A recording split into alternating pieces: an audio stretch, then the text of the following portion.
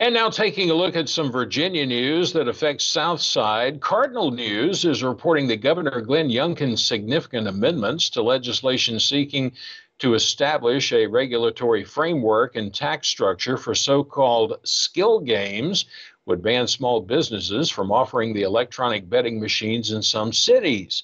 Now, that would include Danville, Virginia, Martinsville, Virginia, Roanoke, and Bristol.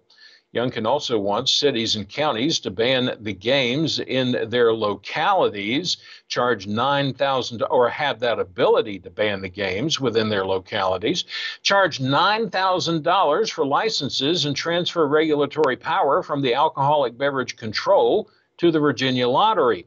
Now, that would cause a significant delay in making the games legally available after they were first banned in the Commonwealth in 2020.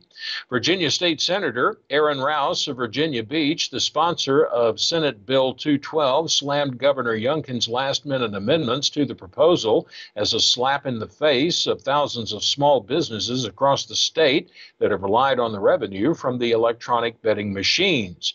Youngkin took action on Rouse's measure just minutes before the constitutionally mandated deadline of 11:59 p.m. on Monday night, April the 8th, offering a wide slate of changes that the lawmaker lamented as a complete rewrite of his original proposal, which passed in the Senate by a 32-8 bipartisan vote and in the House by 51-45 during the 2024 legislative session.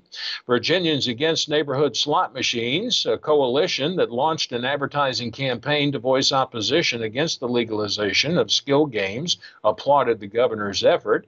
But Rich Kelly, the president of Virginia Merchants and Amusement Coalition, called Youngkin's amendments devastating, adding that Rouse's measure would have offered a lifeline to small businesses by allowing them to supplement their income with critical new revenue from highly regulated skill games. While Youngkin didn't reject the legislation outright, his amendments would make it more difficult and costly for businesses to offer skill games and for patrons to find places where they can play those games.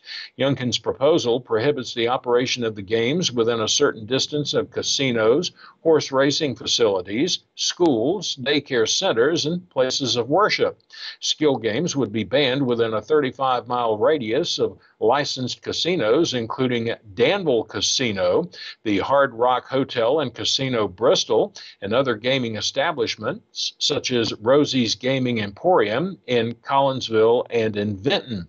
Youngkin further wants to limit the number of permits for businesses to operate skill games to 20,000 across the state.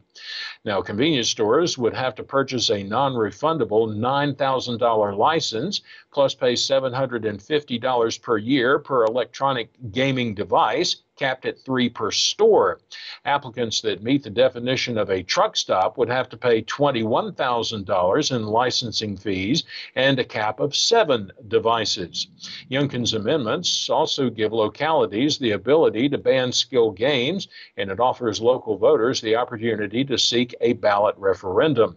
In his amended legislation, Governor Youngkin's amendments hand over regulating skill games to the Virginia Lottery, which would begin accepting applications on January the 1st of 2025 and would have to begin building a regulatory framework from scratch. The Virginia General Assembly is set to take up Governor Youngkin's amendments when it reconvenes on April the 17th. Lawmakers may approve or reject some of the governor's proposed amendments and send the legislation back to his desk. Now, there is a lot more to this story, including some comments by Danville City Manager Ken Larking, and you can read more about that by going to cardinalnews.org. Once again, that website, cardinalnews.org.